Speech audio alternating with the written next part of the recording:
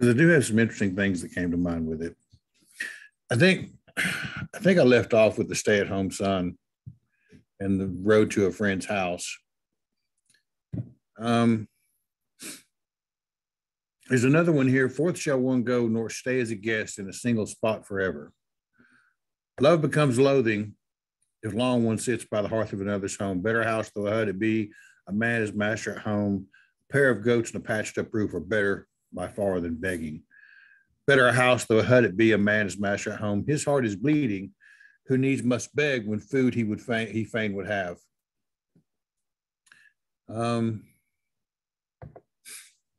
I started off with this is for the stay-at-home son, or if you've taken up residence on your best friend's couch. That kind of hospitality is not bottomless. People will get tired of seeing you around their homes, especially if they're paying for everything. It is also an in-your-face reminder that you are not living up to what you may be capable of. And I get it. People fall on their face all the time. I myself have done this. But this is the foundation of the heart that is bleeding.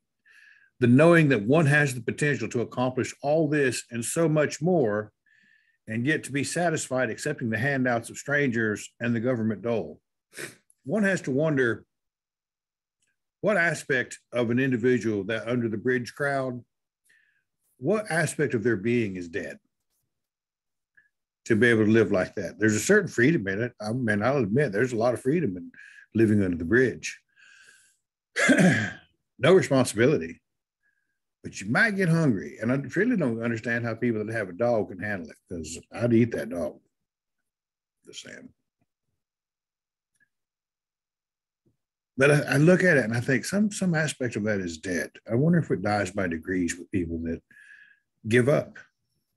Some people get so low in life, they just give up. They don't take their lives. They just wander about almost like zombies, it seems sometimes, if you've noticed the homeless in the street. And I've been awfully close to that in my life.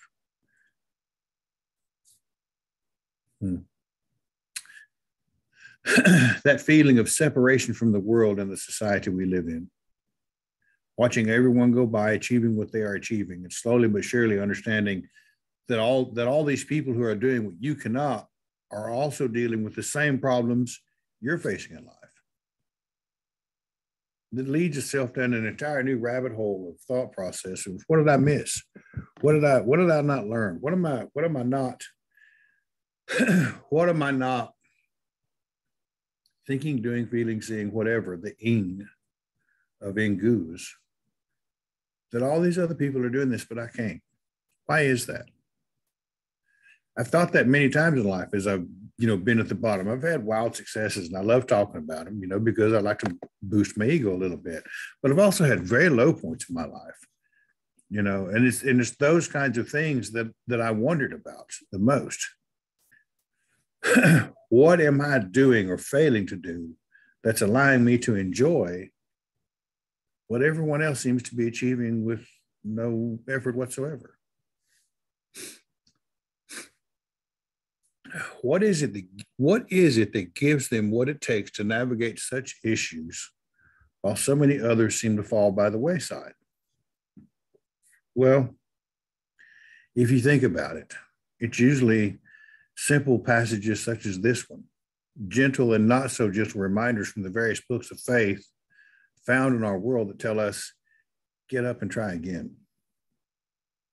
They remind us that this pain we are wallowing in is no longer necessary. And that's a real risky thing to do, a real risky thing to grab a hold of. Because what am I going to look like if I don't hurt like this anymore? What am I going to look like if I let go of all of this shit that I'm dragging?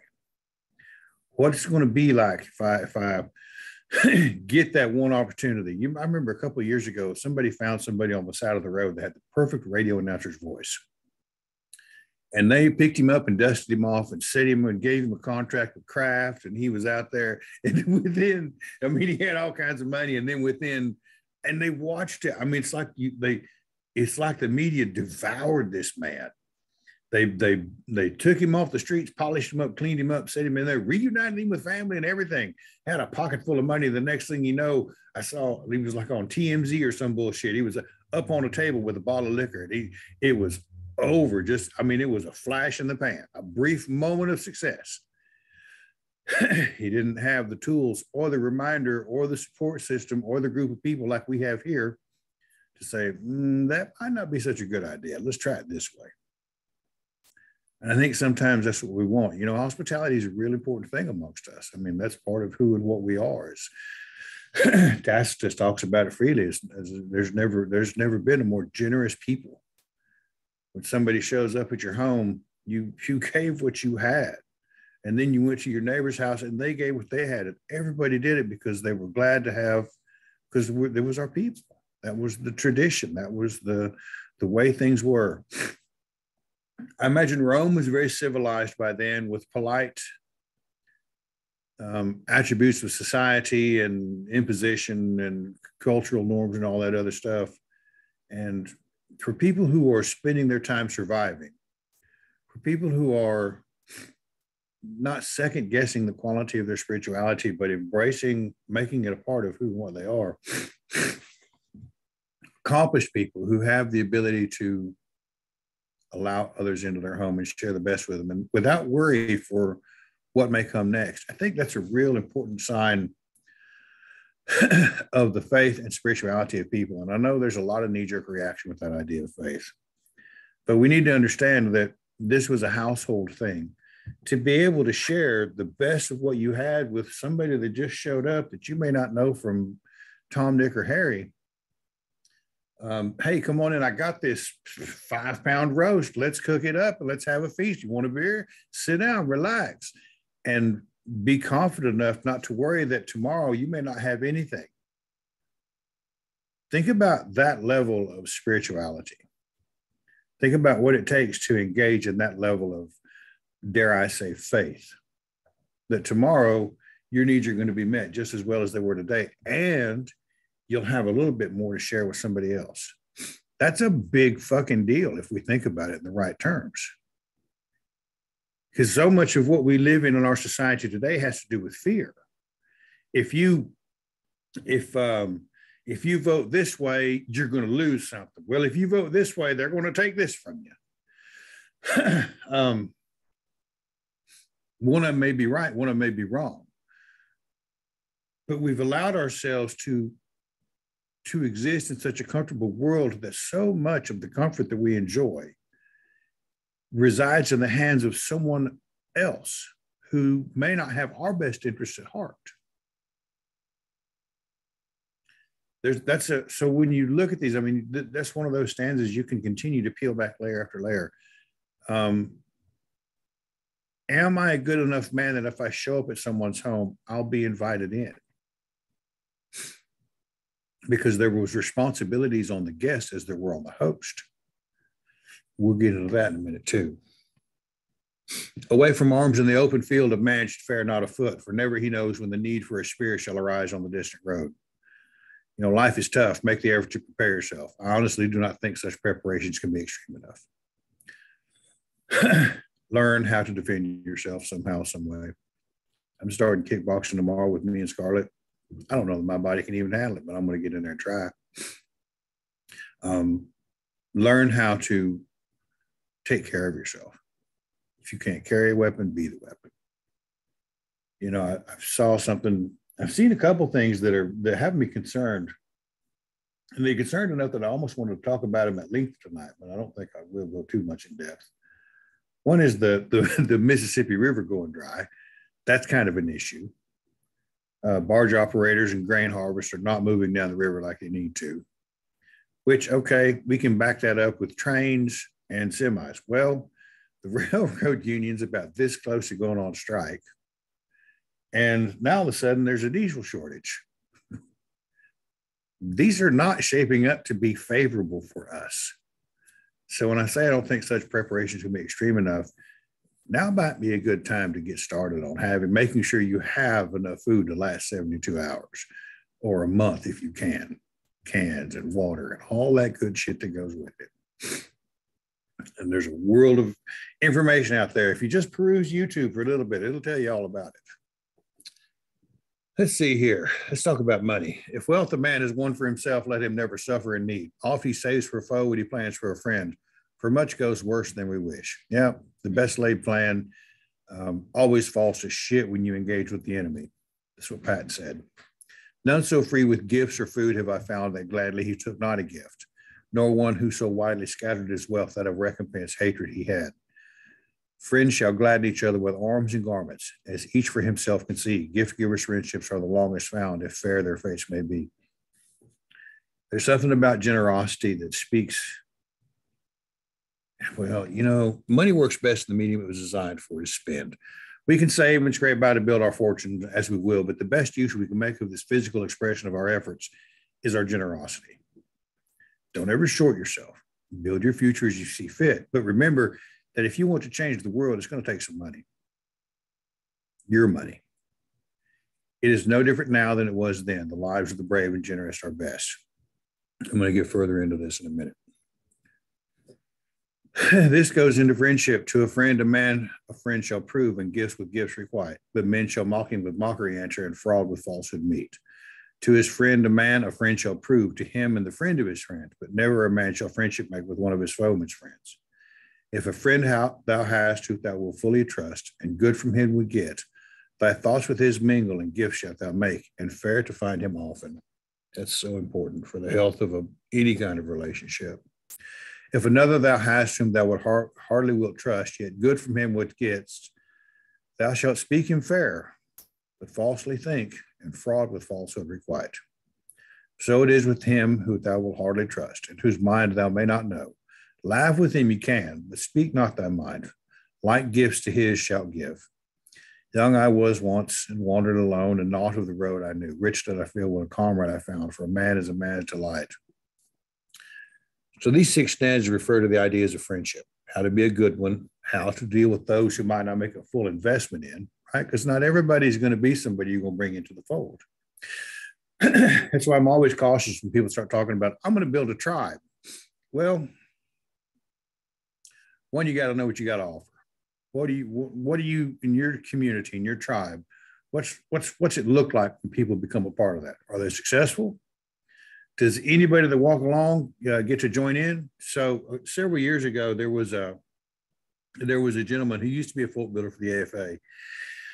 And he broke with them, and he tore down the walls, and he opened the doors, and anybody that wanted to come can come. And it worked for the first year. The first year, Lightning Across the Plains had 250 people. There was the largest heathen gathering in centuries, right? This is a good thing, and this is a bad thing. I had a good friend named Danny in Oklahoma City. He's been around a long, long time. He said that'll be the last time that works that way. Second year wasn't so good. The third year it came out that there was money being embezzled, and another group, fairly savage group, went and scattered pig's blood all over the Bay and desecrated their whole 9 yards. And it was, the whole thing went to pot. I don't think they've had it since. There's got to be certain standards. In the chapter where I discuss the stages of the hero's journey, as written by Joseph Campbell, we come to a point where we discuss allies. And I would be remiss if I did not point out that there is one book written by Justin Garcia entitled Tribalnomics that covers every aspect of this in far better ways than I can. I mean, that has got to be the go-to book when it comes to building your own tribe, period. One thing is clear, though. A man has got to have friends. We got to have people, period. Someone he can trust and share his thoughts with. That's just the way it is. In the same manner that women need sisters, men need brothers.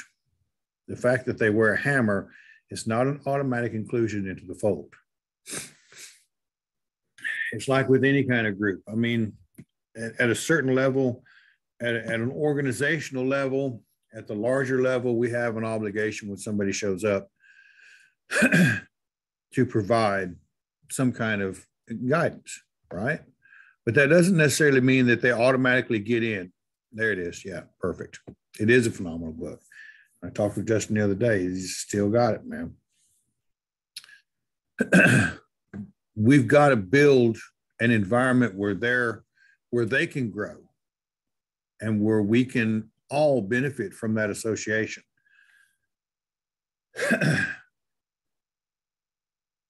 And the biggest thing that comes up with those kinds of ideas is that people get upset when somebody is in charge.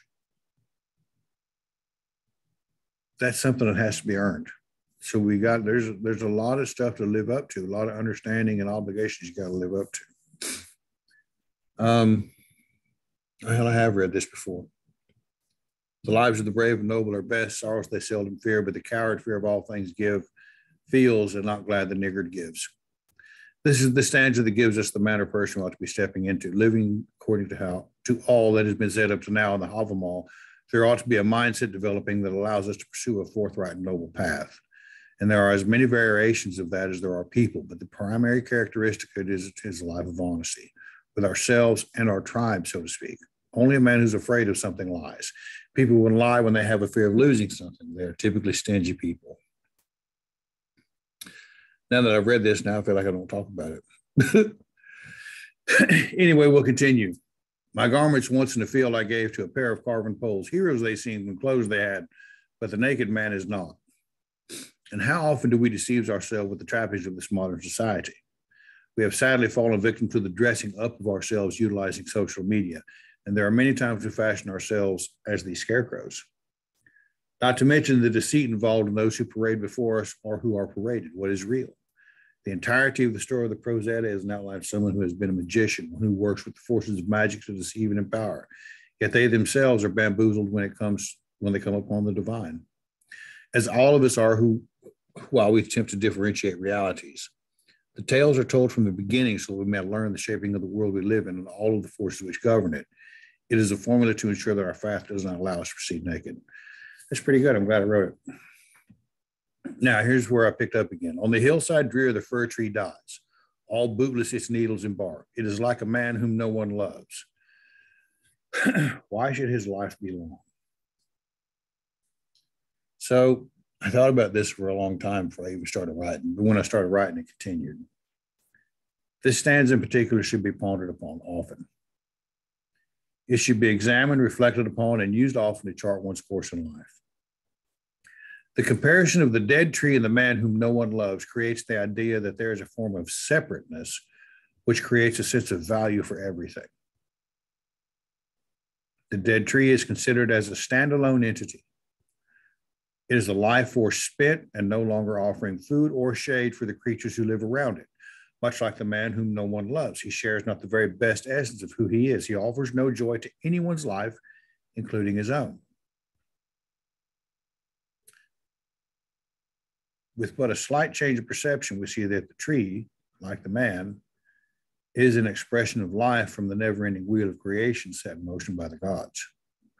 The tree will provide nutrients as it falls apart, feeding other forms of life, and the man will consume and produce in a society.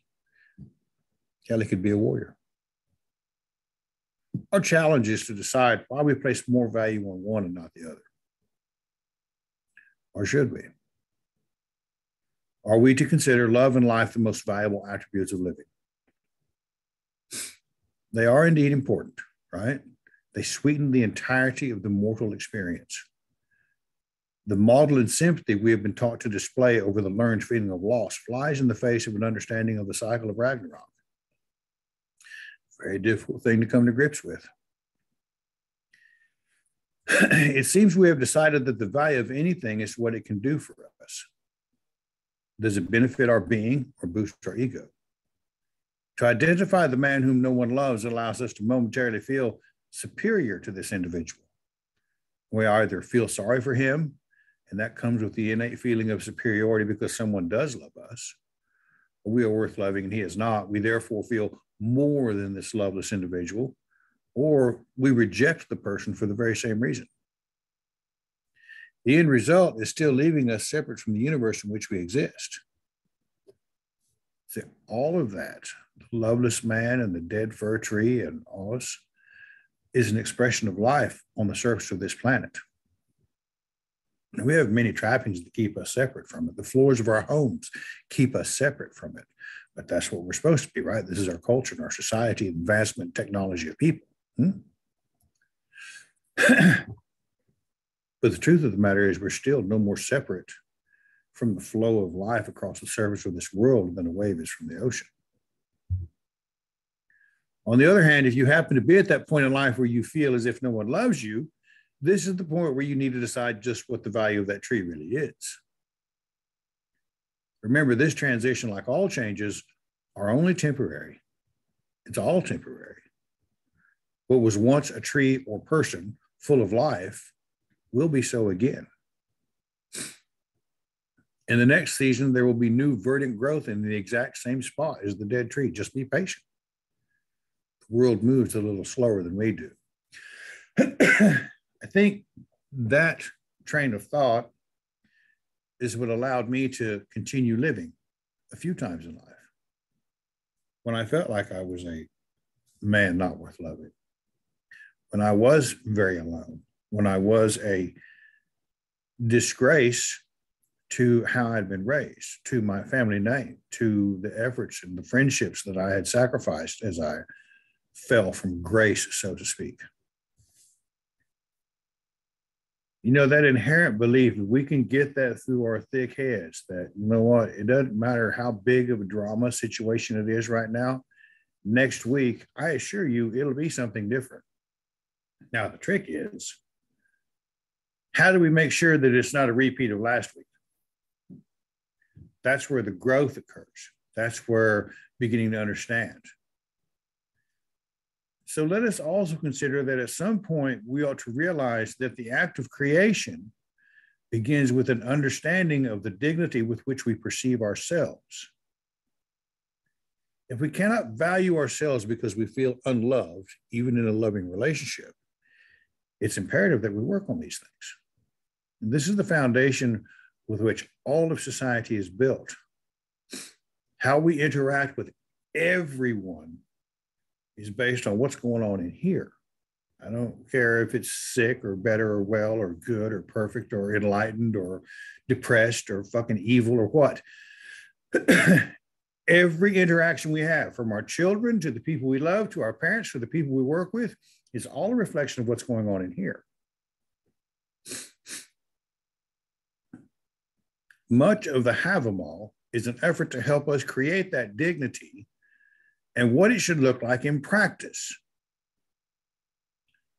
But it begins with us and our perception of the world. You can take an angry man and set him down and go over the Hovamol, and that son of a bitch is going to come out of here like the baddest warrior you ever imagined. Probably buy an axe off of Etsy to go with everything, and maybe a gun and start voting Republican. I don't know.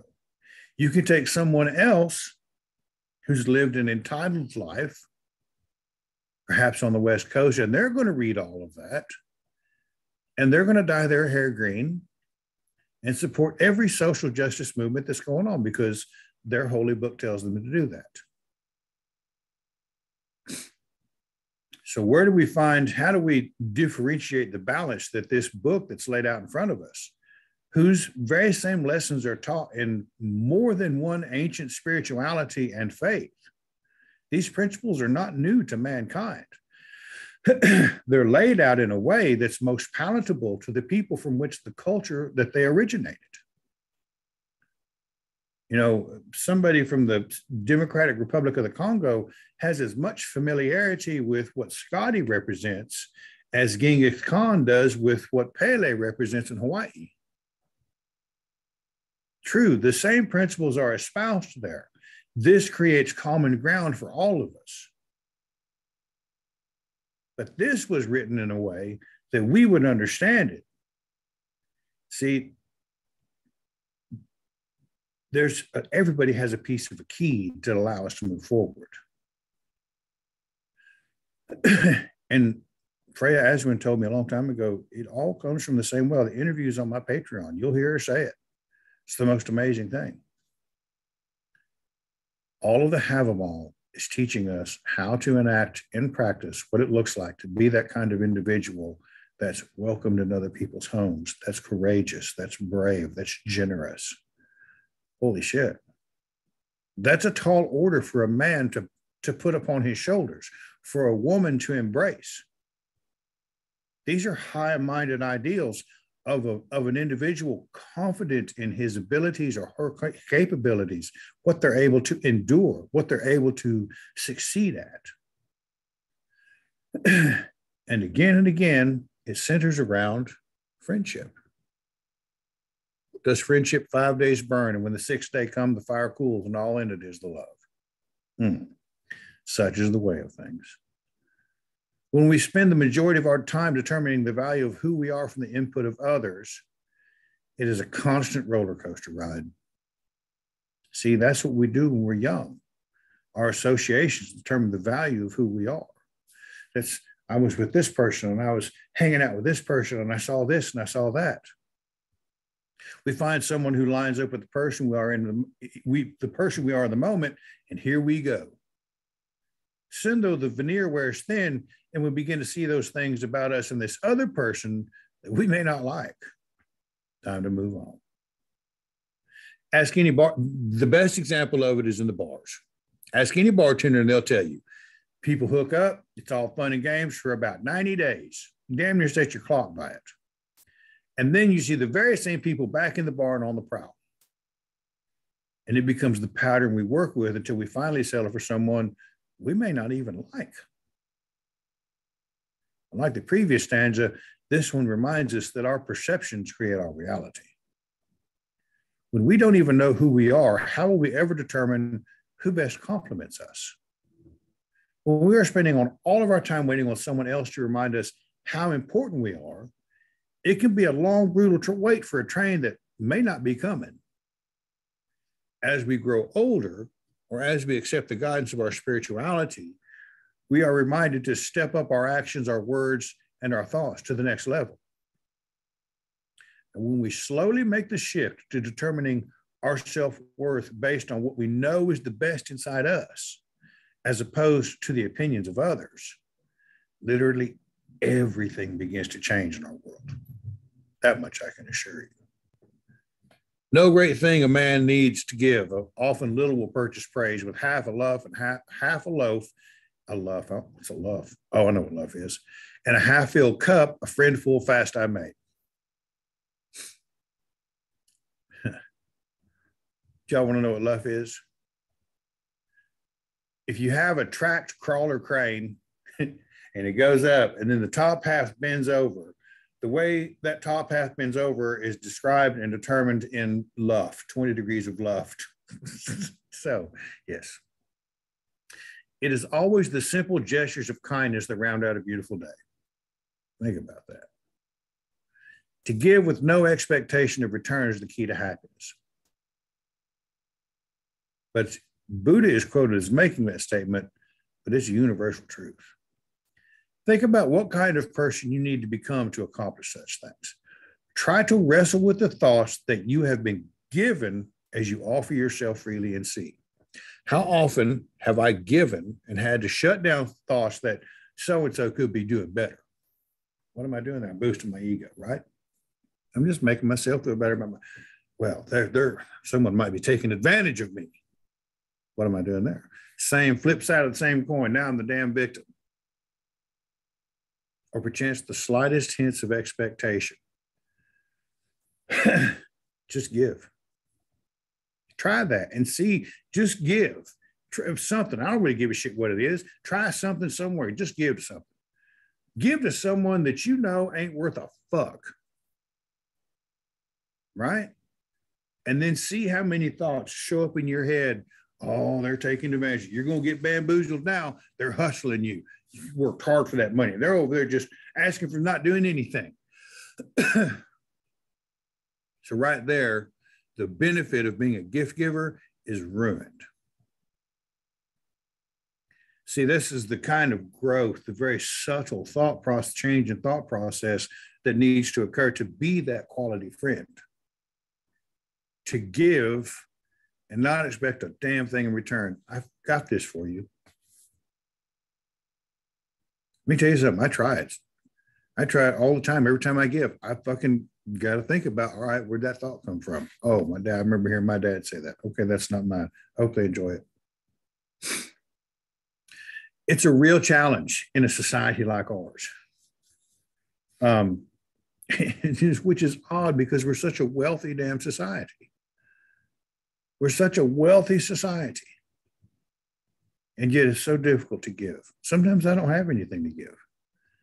You know, I live paycheck to paycheck like everybody else, mostly because I spend flippantly. But when I do have it to give, especially when it comes to my kids, yeah, well, I'm going to give you a loan, but you're going to have to pay this back. I don't give a fuck if you pay it back or not. You go, boy. Am I spoiling the child? Well, it's very difficult to spoil it when you ain't always got it. Now you have to work for it. I ain't got it this time. There's a realization they got to grow too.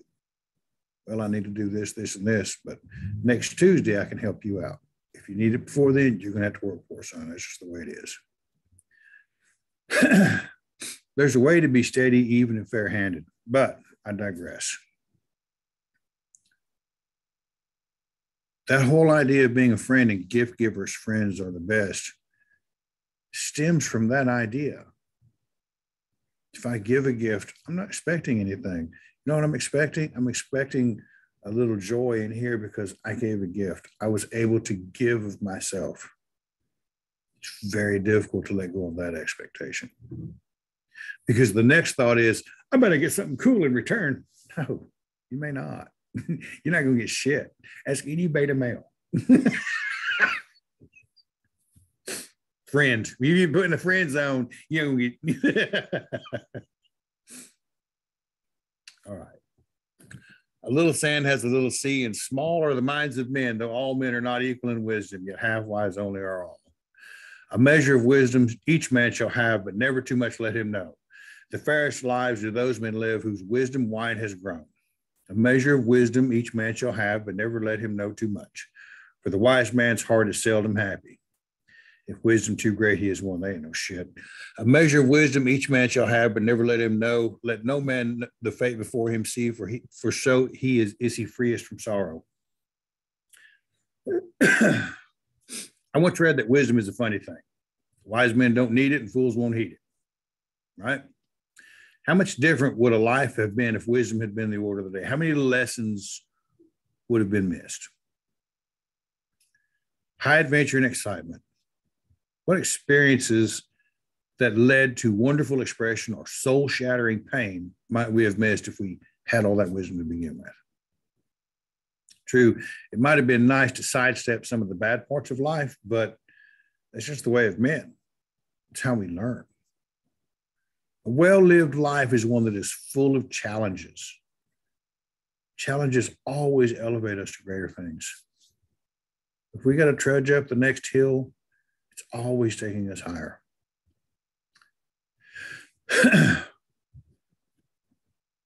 A brand from a brand is kindled and burned, and fire from fire begotten. A man by his speech is known to men, and the stupid by their stillness. This is one of those quotes that seems to have woven itself into the wisdom of the ages. A similar expression is found in the Mahayana Ganhuvaya Sutra, translated by Thomas F. Cleary as entry into the realm of reality. It's usually attributed to Buddha, but Buddha didn't say it. Just as millions of lamps can be lit from one lamp without the one lamp being exhausted or diminished by all the lamps taking their flame from it, in the same way, from the one lamp of the aspiration for omniscience, the lamps of aspiration for omniscience of all Buddhas of past, present, and future are lit. Yet the one lamp of aspiration is not exhausted and shines undiminished by the lights of the lamps of aspiration to omniscience proceeding from it. And we can be certain there are many more iterations of this concept. The sharing of wisdom and happiness by good men and women to brighten this world is a treasured thing, and it's something you find a lot of between friends, isn't it? This is a reminder to do just that. Share the best of who you are with others, and don't expect anything from it. Both of you will shine. I think that is, it always amazes me that I hear that. And one of the neatest things that kind of connected it together for me was when I heard Kinos, the torch of inspiration, the idea that all of the ancestors carry that torch to guide us to wherever the hall of our ancestors might be. And it represents that shining light, that wisdom of all the ages before us, the path of life. Perhaps that's why the runes are so difficult to understand in so many ways. I consider them to be a description of the path of life. It is a torch. But if you understood all of it all at once, could you handle it? He must early go forth who fain the blood or the goods of another would get. The wolf that lies idle shall win little meat, or the sleeping man success. He must early go forth whose workers are few, himself his work to seek. Much remains undone for the morning sleeper, for the swift is wealth half won. Of the many teachings that concern success, pay close attention to the ones that tell you to work your butt off. Chances are that's the recipe that will work, no other way around it. Though no one really knows who said it, the quote, "The successful man was out and on the job long before opportunity came knocking. And this opportunity is very often disguised as arduous work." This is what even Odin's trying to tell us. True, you do need to change your mind about a few things, but it's the strength of your back and the work of your hands that will create the opportunities we want for our lives.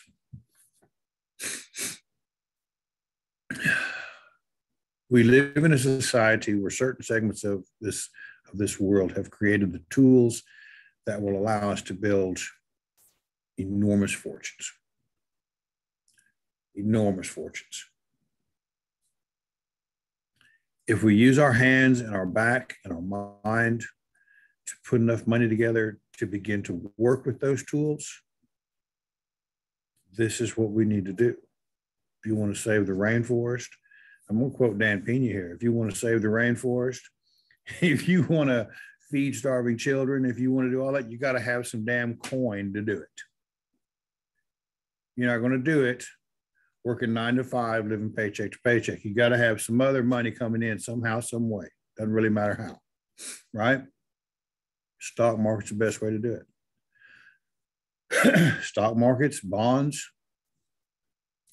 I-bonds right now are paying 9% interest. It may have changed in November. I put $25 every 2 weeks into that. That's going to add up. At 9% interest, you're damn right. Cash App. You can buy pieces of stock with Cash App.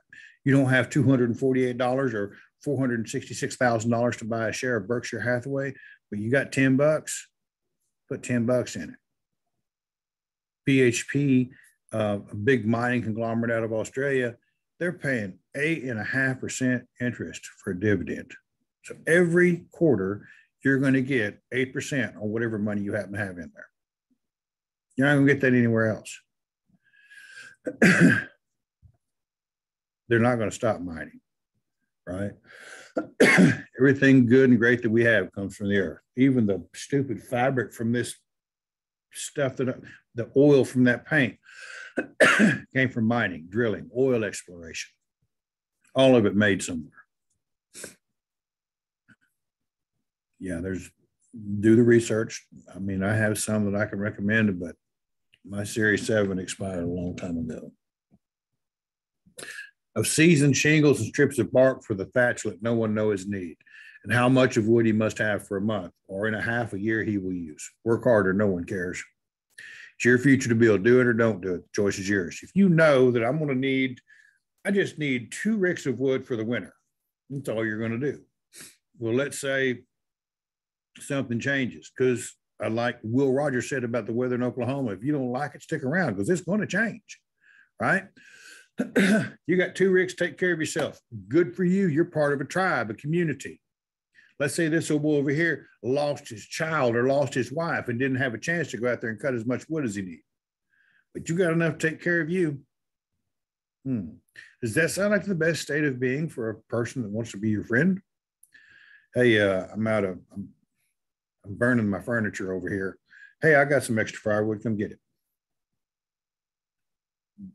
We're part of something bigger. All of us, as much as we like to be fiercely independent in America, we're all very much a part of something bigger. It really doesn't matter. I mean, it doesn't matter what they look like. All these people, this lady across the street from me is a Mormon.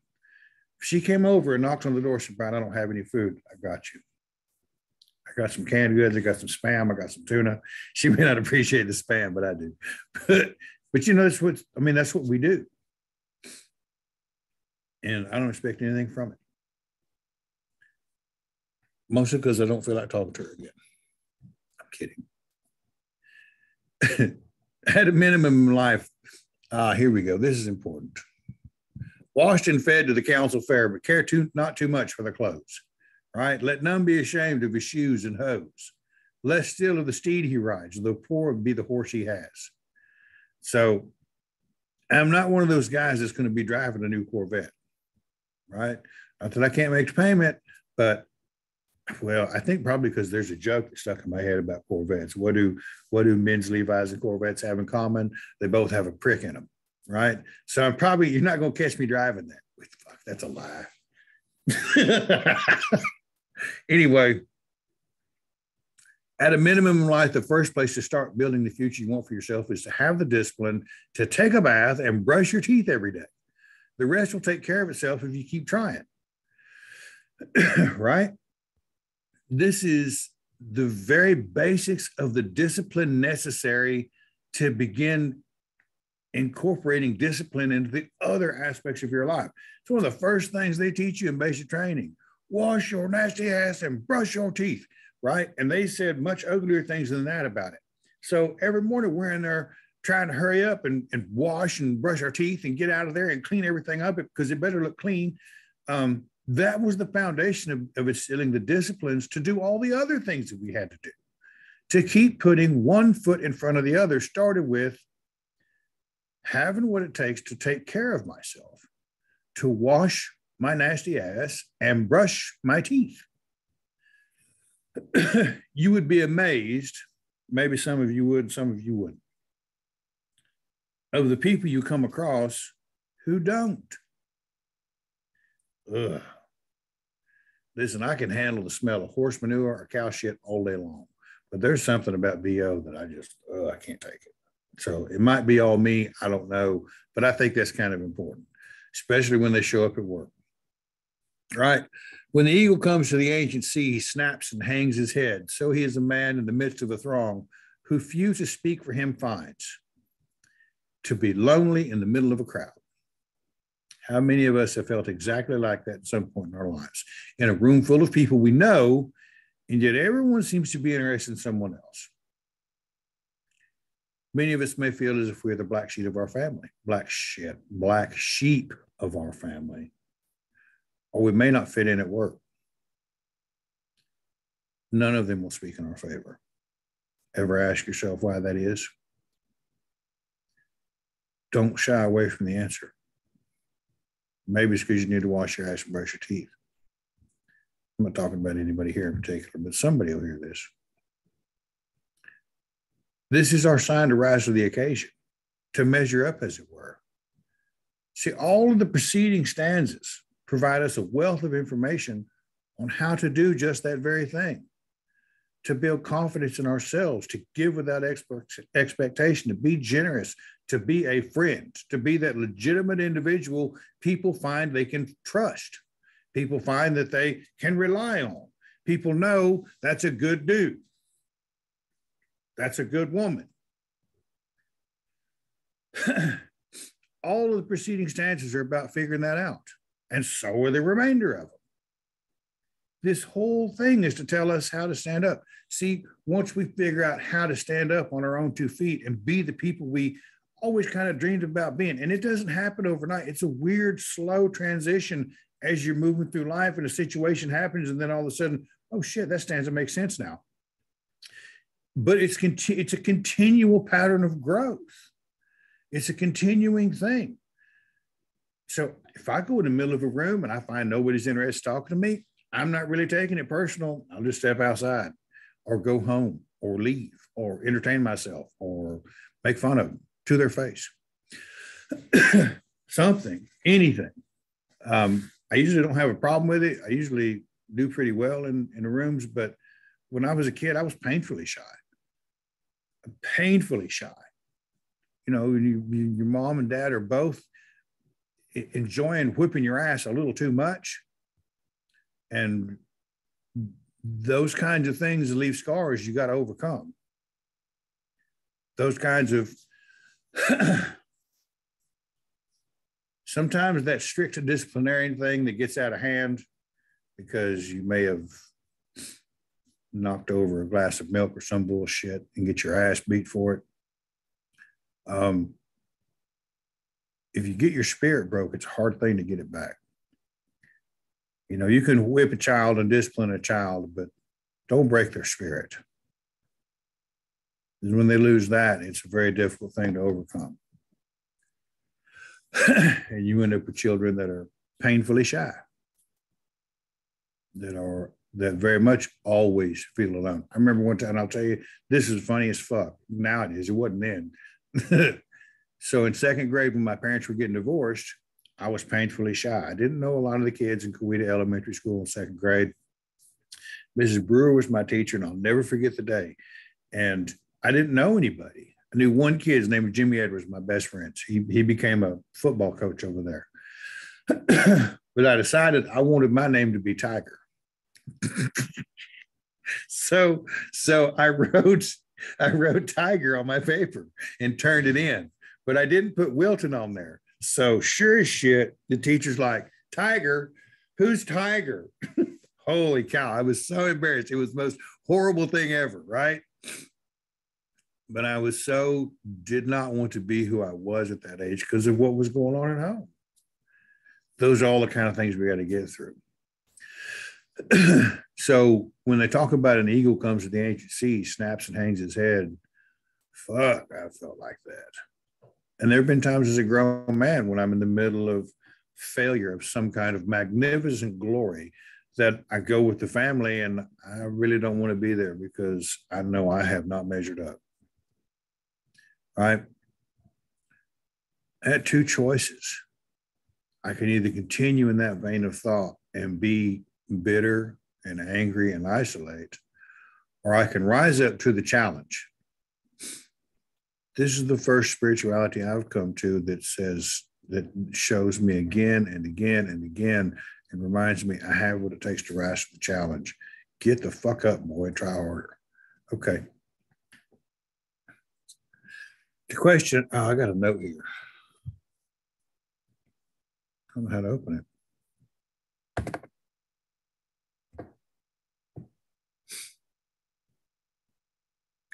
I was listening to Jordan Peterson the other day. He said something very interesting that I haven't incorporated in this yet, but it was important enough that I made a note of it. It says, in a social environment where there is only the tyrannical father, the benevolent mother, and nothing but the destructive force of masculine energy as it is currently being foisted upon us by postmodern university types, just like communism and liberal Democrats, it sucks the vitality out of the culture.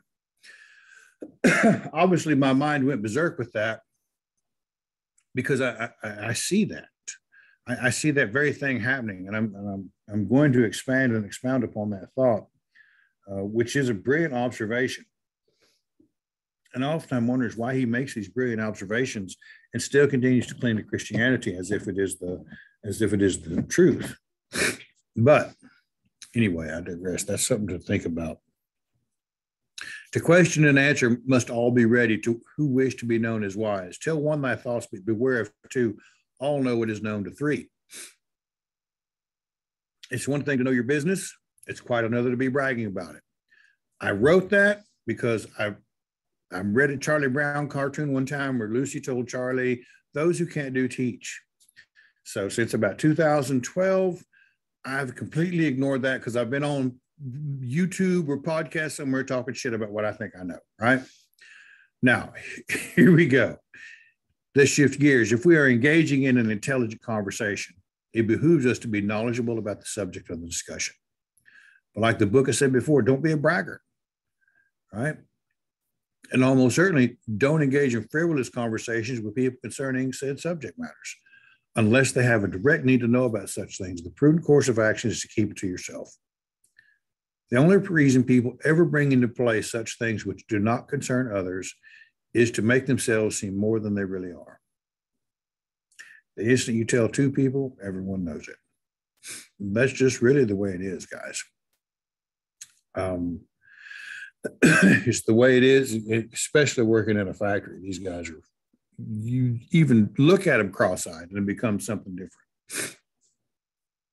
The man who is prudent, a measured use of the might he has will make. He finds among the brave he fares that the boldest he may not be. Ask any serious fighter and he will tell you that there's always someone better. That's just the way it is. Right now, while we're reading this, there is someone somewhere training to kill you. At least that's what soldiers and Marines are told on the daily. Be confident, be bold about life. But once again, don't be a braggart. There are few men who can measure up to Hercules, Sigurd, or Beowulf. It doesn't mean we shouldn't try to be, but be aware that in business, love, or an actual fight, there is always someone who is going to try harder harder than you for whatever reason. Resting on our laurels will lead to our downfall faster than a loose tongue will. All for the words that others one speaks, he will get but an evil gift. Some people are inherently buttholes. Treat them accordingly. Give them an inch, they'll take a mile. Sometimes they will take what you say and use those words to stab you right square in the back. So choose your words carefully or be prepared to fight over them. Now, this next one, I'm at the end of an hour, but this next one I'm stuck on. Oh, maybe I'm not. Too early to many a meeting I came, and some too late have I sought. The beer was all drunk or not yet brewed. Little the loathed man finds. A man must be watchful and wary as well, and fearful of trusting a friend. Now, that's an interesting as fuck thing to put in there. We've been extolling the virtues of having a good friend for the last hour, right? Okay. Let's break it down. A timely man is a respected man. Anyone who is overly late does so because of their own ego. Those who show up early are usually in the way of the preparations. Neither is appreciated. Most of the time, if people are honest with themselves, they will look askance at the person who is either too early or too late, right? Question at the bottom is, what are they after? What are they doing here? Why do they show up now? Be on time, be courteous, leave at a decent hour. Very simple thing to do, okay? Now, if you're someone who knows your friend, you understand those innate signals, the body language. You understand that stuff. And all of that can be taken care of with love. Doesn't have to be rude. It doesn't have to be formal or anything like that. It can be handled with love. If you cannot seem to muster the ability to act in a civil manner and honor the responsibilities of being a guest, it makes for a difficult recipe needed to instill trust. That's when we're forming those friendships. So while we are blindly running early or late, we are setting a precedent for all our future interactions with others. They may smile and nod politely, but don't take it for granted if you've been abusing the privileges, okay? So to their homes, men would bid me hither and yon, if at mealtime I needed no meat, or would hang two hams in my true friend's house where only one I had eaten. And so the benefits of being a well-received person are revealed. They tell you the warning, they tell you don't do it, and they tell you the reward of not doing it. It doesn't matter if you're an extroverted or introverted or whatever. If you have the wherewithal to attune yourself to the details of living in your society, many of them as outlined in this book, you will discover the generosity of the culture. If you spend most of your time decrying the various injustices as you perceive them, you'll never see it. Those two stanzas are very important. Little of the loathed man finds, and the next one, to their homes men would bid me hither and yon if at mealtime I needed no meat, or would hang two hams in my friend's house where I'd only eaten one.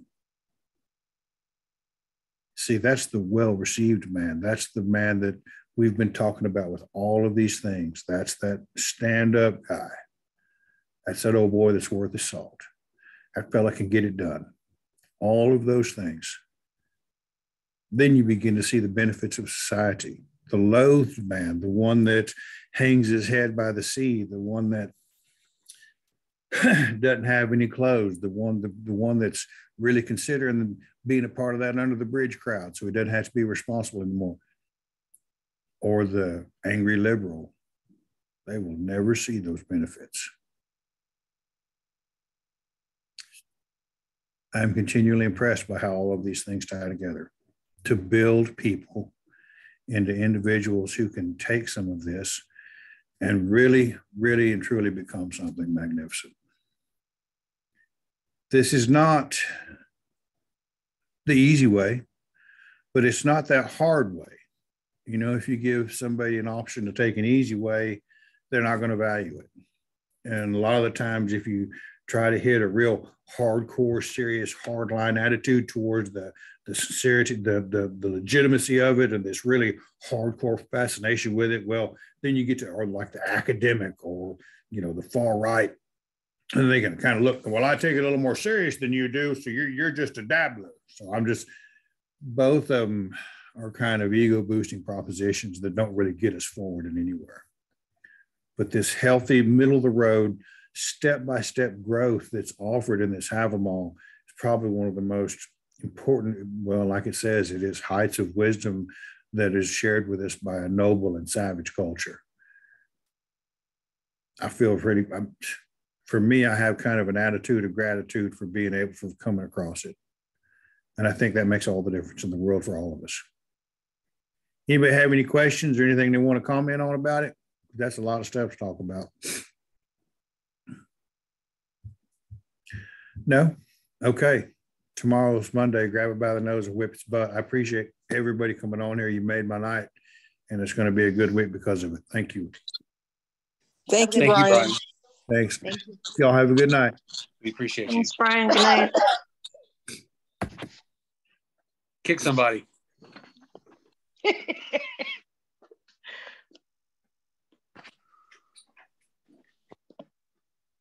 No, I can't even control my own device today.